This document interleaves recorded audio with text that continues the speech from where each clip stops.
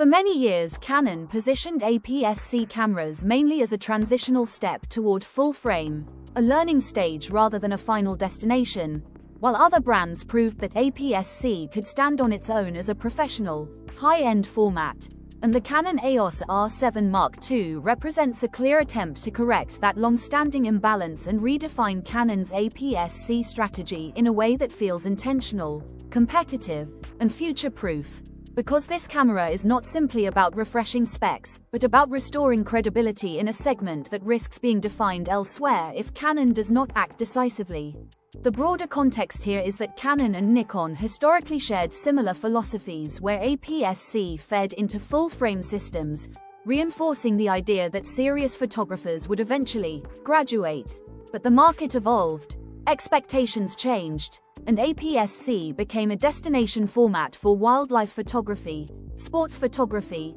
travel shooters, and hybrid creators who value reach, speed, portability, and professional autofocus without the size and cost penalties of full frame, which is why the R7 Mark II is best understood as a strategic pivot rather than a routine update, signaling that Canon no longer wants advanced APS-C users to feel limited or pressured to switch ecosystems, and instead wants to offer a flagship APS-C mirrorless camera that delivers genuine long-term value. At the heart of this shift is sensor strategy, where rumors and forecasts point toward a high-resolution APS-C sensor in the 30+ to potentially 39-megapixel range, not to win a numbers game but to provide meaningful cropping flexibility for wildlife shooters and sports photographers who rely on distant subjects, paired with significantly faster readout speeds to minimize rolling shutter and finally make electronic shutter shooting viable for action, which naturally raises questions about whether Canon will adopt backside illuminated or stacked sensor architecture to balance readout speed,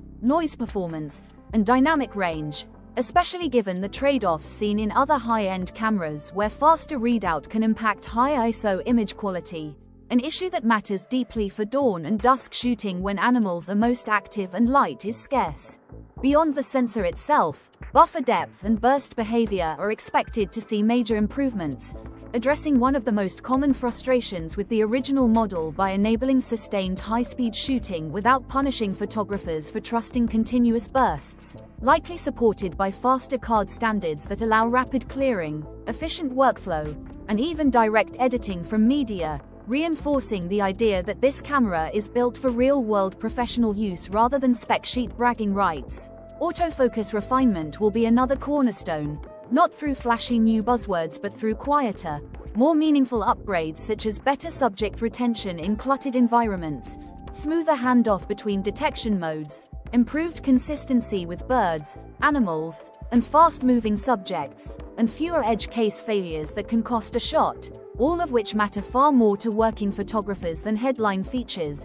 Positioning is equally important, because the R7 Mark II is not intended to be a cheaper imitation of full-frame flagships, nor a compromise option, but rather a camera that leans into APS-C strengths like effective reach, lighter lenses, faster handling, and portability, while allowing full-frame models to retain advantages in extreme low-light performance and depth control, creating a clear but respectful separation within the lineup. Expected performance forecasts include electronic shooting speeds potentially reaching up to 30 frames per second depending on sensor design, mechanical burst rates in the low double digits, a native ISO range starting around 100 and extending into high values where the real concern is not the number itself but how cleanly the sensor handles noise under demanding conditions, improved metering sensitivity for challenging lighting, fast electronic shutter speeds suitable for sports and wildlife, and in-body image stabilization that could rival or exceed previous generations thanks to the smaller sensor mass. Dynamic range improvements, even modest ones, could have outsized impact for hybrid shooters, particularly if higher-end log profiles become available for video, which would elevate the R7 Mark II from a capable stills camera with video features into a true hybrid APS-C flagship suitable for documentary work, nature filmmaking, and high-quality content creation,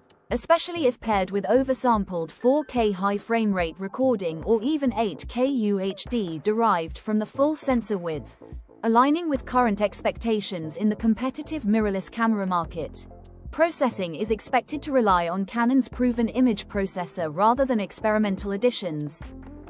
ensuring stability and performance consistency, while advanced autofocus intelligence continues to trickle down from higher-end models without undermining the broader product hierarchy. Pricing will ultimately define how bold this move feels, but forecasts suggest a premium APS-C price bracket that reflects its flagship intent without directly cannibalizing mid-range full-frame offerings, reinforcing the idea that this camera exists to keep serious APS-C photographers engaged, loyal, and confident in the system. Taken together, all of these elements point toward a camera that is less about chasing rivals and more about closing a strategic blind spot,